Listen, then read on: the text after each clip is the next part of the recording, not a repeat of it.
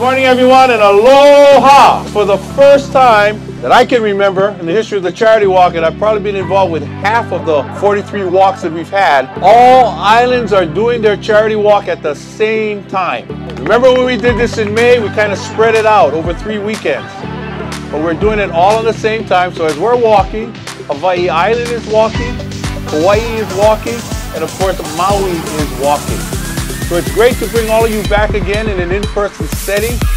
Last year we did it virtually. We were very successful in being able to help nonprofit groups. But this year everybody said they want to do it in person. You want to be able to feel the energy, the excitement, eat some food, drink some drinks, and of course fellowship, and all do it for a worthy cause. There are many, many, many people to thank for this. I want to begin with the members of the Hawaii Lodging and Tourism Association who do this planning, preparation, and then they execute. I also want to thank the volunteers. They come not just from our association, they come from the community.